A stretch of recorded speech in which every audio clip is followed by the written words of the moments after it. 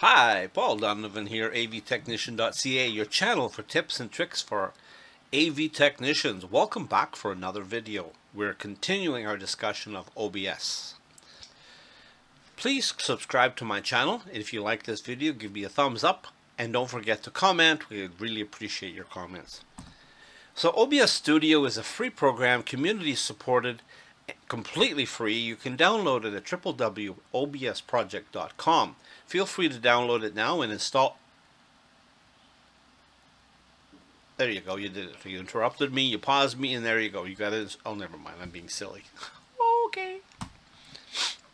So we've already finished 8 parts associated with OBS, but I want to use OBS for recording Zoom. Now this is a tool that will probably pop up in your environment about what you're doing, and so I would suggest we spend a little time reviewing it. This is the ability to do a recording in Zoom. Okay, you're saying, Paul, Zoom has its own recording capability. Why would I need to record in OBS? I'm glad you asked that question.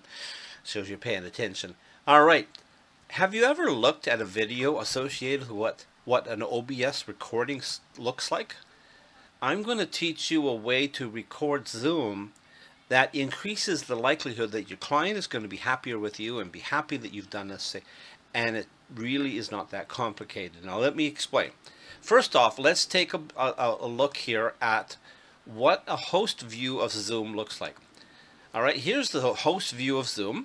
And if you were to translate this into the actual recording that Zoom records, you've got the big window that's got the PowerPoint in it. See the big window? And up in the corner is a little tiny camera where you can barely even see me. See? I'm waving. Yeah. You can barely see the person who's doing the speaking. You have no control on that size and position in the Zoom recording. And this is the reason why I'm going to introduce to you the idea of recording in OBS to create a much nicer looking video. I have tried to explain this to my boss. He doesn't get it because he's not big on customer service. But I better be careful in case he watches this video. Anyway, the thing is that you want the customer to be happy. That video recording that Zoom does is perfectly adequate. Most people are so used to that's the video they got to get. When you give them a video that looks different, you are such a nice guy. And you really don't have to do an awful lot more depending on how much gear and equipment you have at your venue and what you've been provided by your AV company. So let's take a look. I'm going to flip back to my main screen so that you can see my face. Okay, here's the setup. Okay. Your main computer is currently running Zoom, and your main computer may be doing a couple of other things. It's probably quite busy doing Zoom. It's probably got a video capture card capturing the camera shot. It's probably got another capture card capturing the PowerPoint. It's got many things going on, and it's quite busy. But it can't record the Zoom in anything other than the format that I just mentioned. So what I do is I go and I set up a computer over beside me, and I set up another computer to run OBS. And I set that computer up to be logged into Zoom as an attendee. Not as a host, not as a co-host, not as a presenter, but as an attendee. And it doesn't matter whether it's a Zoom meeting or it's a webinar, you just sign in as an attendee. And that will give you a picture that looks something like, let's see what you can end up seeing. Let's see what you end up seeing. So first off, what you'll end up seeing is something that looks vaguely like this. Now, when I set my laptop up, I also set it up with a second monitor. And this is necessary. Well, I guess you could get away with doing it one monitor, but not quite as pretty. I like doing it in 2 monitors. So here you see both of my monitors available, okay? On the left side is the second monitor, and it's carrying the Zoom. And the right side is my primary monitor on my laptop, and it's running OBS. And I'm showing you now not in preview mode. So I'm going to take you there. So now we've got it there. So the Zoom screen looks like this.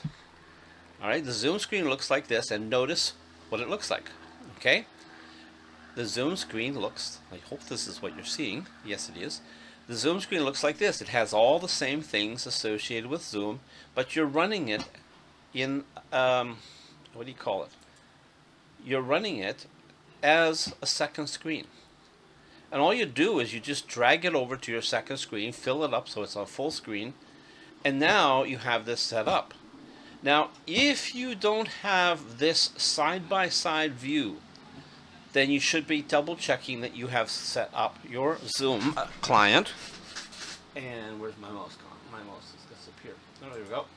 So let's go into settings, and you go here on screen share, and you'll see this thing that says side by side. So you set this thing up side by side, and this will make sure that you have the ability of doing this.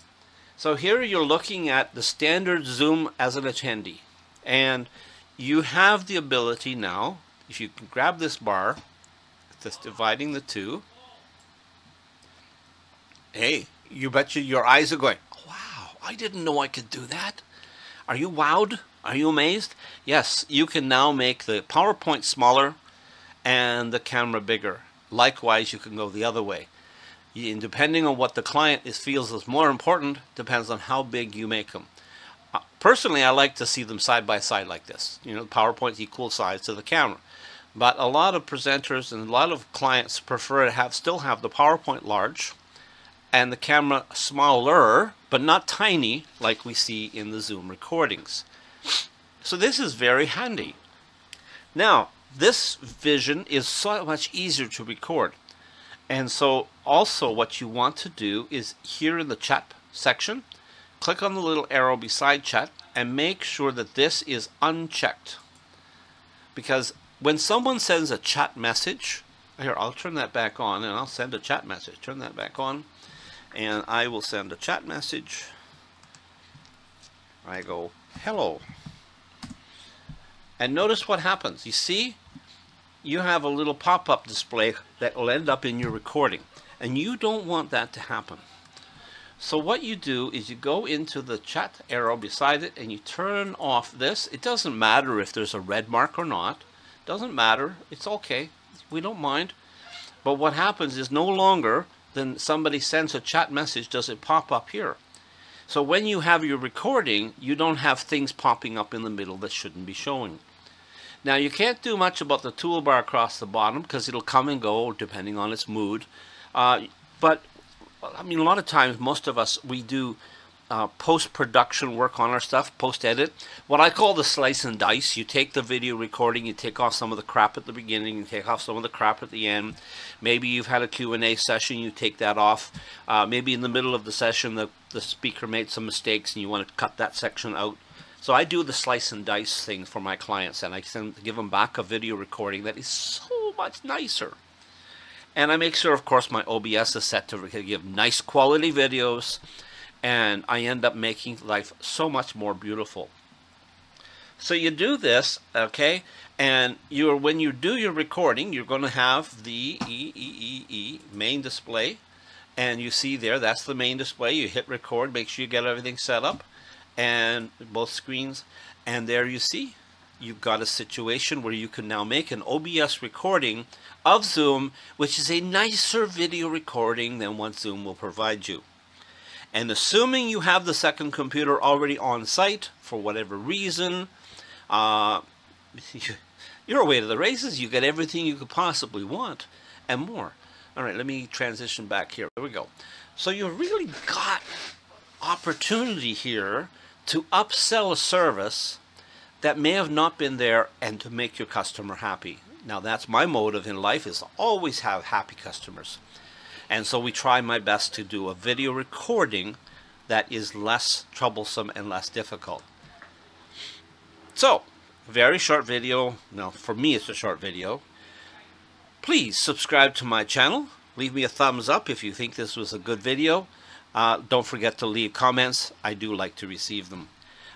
Well, there we go. I'm Paul, the avtechnician.ca, tips and tricks for AV technicians. I always am doing videos and trying to keep this channel active and growing.